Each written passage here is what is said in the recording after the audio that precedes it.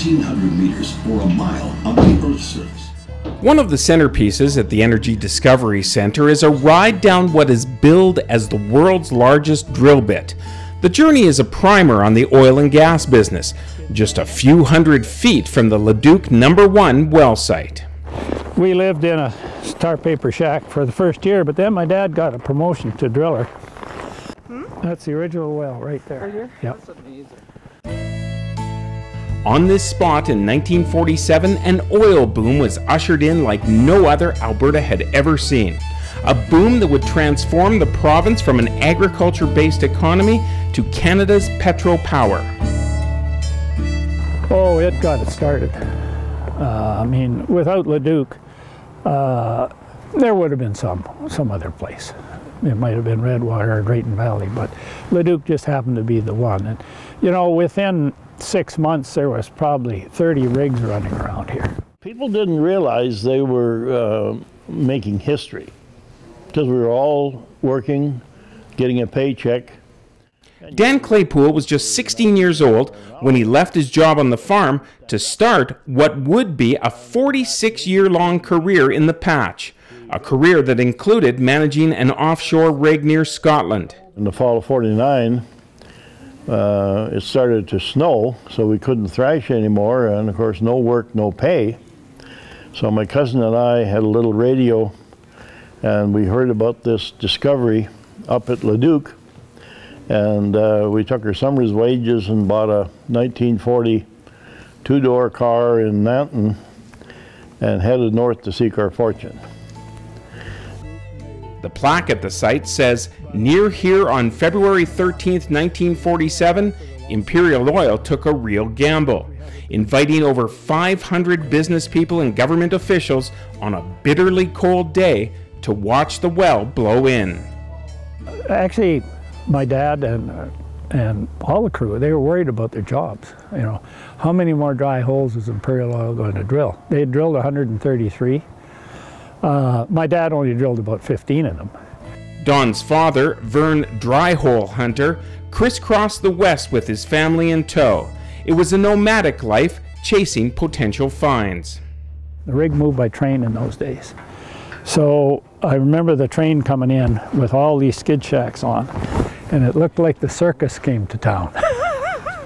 That's the first thing the circus is in town. The crew had no way of knowing that the next hole they'd drill would be the one that would change everything. Seismic testing showed a hump in the Leduc field. What they didn't know was whether there was any oil. We figured, oh, it's just another dry hole, you know, so we'll be, where are we going to next? That was always the thing. You're always thinking, where are you going to next? And a lot of times you didn't know till maybe a week or two before you moved. After drilling 5,000 feet beneath the frozen farmland, tests showed this wasn't going to be another dry hole. A big public relations event was planned for 10 days later, when the well blew in with what the Herald described as, quote, somewhat spectacular fashion, snorting and puffing with great bursts of gas and watery oil. Alberta's second oil boom had kicked off, the first 33 years earlier being the Turner Valley find. When Leduc came in, I arrived 18 months later, and there was already 100 rigs looking for additional reserves, not only here, but Redwater, and we were going to Drayton Valley and all over the province. So you can see that's when the second industry came about, but it was built from starting in 1914 in Turner Valley. Back at Leduc.mov, Vern Hunter's crew weren't entirely sure what they were dealing with. So actually, when they hit oil here, we were still worried that maybe it's just a one-hole wonder. You know, maybe you move over here a mile and over there half a mile, there's nothing. By year's end, the Leduc field had grown to 33 wells. 28 were producers. Only then did 12-year-old Don Hunter know how big a find this was. It didn't really sink in till we moved to Devon and got in a house with running water. Then we knew. Then we knew we had it made. Last night, the wild oil well in the Leduc field, 20 miles south of Edmonton, caught fire. The rest of the world would learn about the Leduc field a year and a half later in spectacular fashion, when Atlantic No. 3 blew out and later caught fire. You know, Atlantic over here caught fire and, you know, blew wild for 6 months. And that was on the newsreels around the world. And that was kind of exciting, too. Some blame Calgary businessman Frank McMahon for using outdated equipment and cutting corners. Despite blowing out, an ocean of oil sputtered and spewed onto a farmer's field for months on end. 10 to 12,000 barrels a day were collected and piped away. Onlookers traveled from miles around just to have a peek. They tried everything to stem the flow of oil inside the well, including sawdust, ping pong balls, and chicken feathers. At one point, more than 10,000 sacks of cement were poured down the hole, to no avail. They think a rock hit a piece of steel in the derrick and caused a spark. And I'm sure that's what it was, because it didn't explode. It just kind of caught fire. 6 months after the well blew out, the derrick crumbled.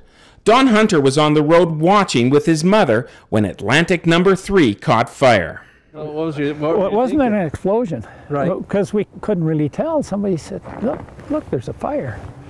And it started in the middle of the sump where most of the oil was bubbling up and just spread. Then, holy Moses, a fire truck and everybody come howling out of Devon. And within 3 days, the massive column of flame and smoke would be extinguished. But images of that blaze would make international newsreels for months. Atlantic No. 3 really put Alberta on the map as an oil-producing province. In the decade that followed Leduc No. 1, oil exploration pumped $2.1 billion into the provincial coffers. Hundreds of new companies formed. Thousands of new jobs were created, along with bright futures for countless Alberta families. I just have one brother, and he was born 8 months and 3 weeks after Leduc No. 1. I don't know, it must have been a fairly exciting time. We hope you found your trip both enjoyable and educational. We have now reached the end of our journey, but there is more to see. If you want to know